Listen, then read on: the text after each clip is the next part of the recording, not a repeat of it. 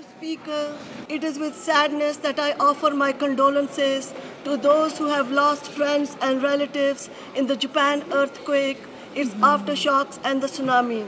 My thoughts and prayers are with all those affected by this terrible disaster.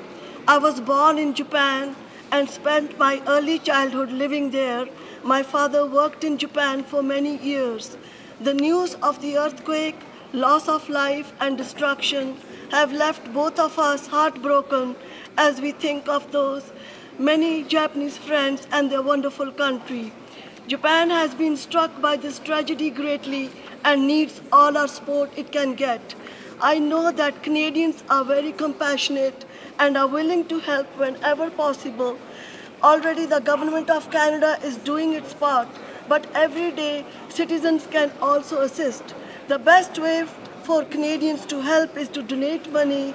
Please do so now and please be generous. Thank you.